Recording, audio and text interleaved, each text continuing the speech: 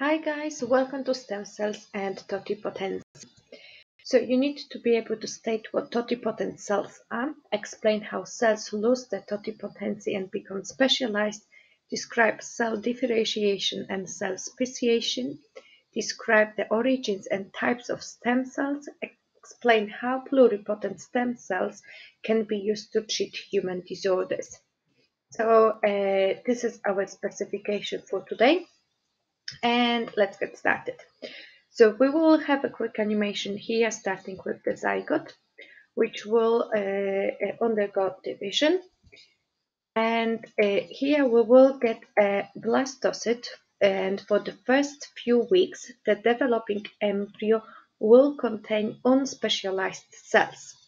So those unspecialized cells are embryonic stem cells. Okay. Those embryonic stem cells, they can then specialize into different types of cells. Okay, and embryonic stem cells are highly important because they can differentiate into any type of cell. And all cells contains genes, of course.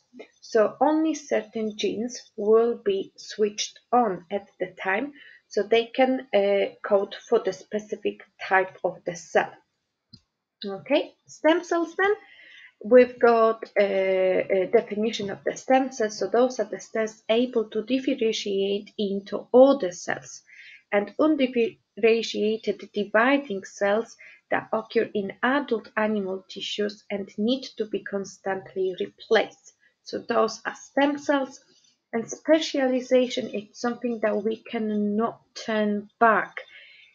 And in terms of the self-renewal, it's the ability to divide to form an identical copy. So this terminology is needed.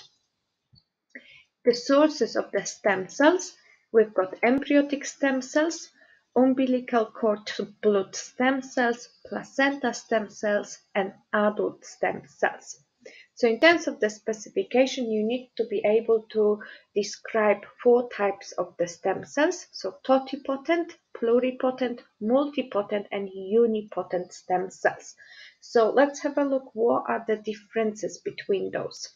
So totipotent cells, they are the ones that occur for a limited time only in early mammalian embryos. They can divide and produce any type of body cells, and during the development of the totipotent cells, they can translate only part of the DNA. So that will result in cell specialization. In terms of the pluripotent cells, they are found in embryos. They can divide in unlimited numbers, and they can be used to treat human disorders. Multipotent, they are found in mature mammals. They can divide to form a limited number of different cells, so that's the difference. Same unipotent cells, so they are found in mature mammals. They can divide to form a limited number of different cells. And for example, we've got exemplified by the formation of cardiomyocytes. So those are cardiac muscle cells. So that's one of the examples. The specification also is asking you to know what are the induced pluripotent stem cells, iPS cells. So those are the types of pluripotent cells that are produced from unipotent stem cells. So let's have a look. How does it work?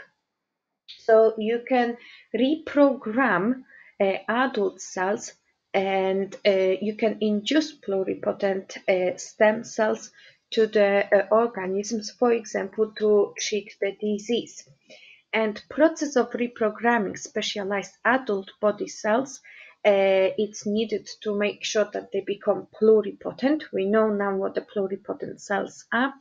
And how this can be done? This can be done because adult cells are made to express a series of transcription factors. So those transcription factors are associated with pluripotent cells, and those cause adult body cells to express genes that are associated with pluripotency, so they can then be used to produce specialized cells, right? What are the uses of pluripotent cells, induced cells? So you can use them as a long term. They have less chance of immune response. They can be used as a single treatment, and the harm or side effects will be here from the viruses, because we can use those in the gene therapy. Right, so that's everything for the stem cells. See you later.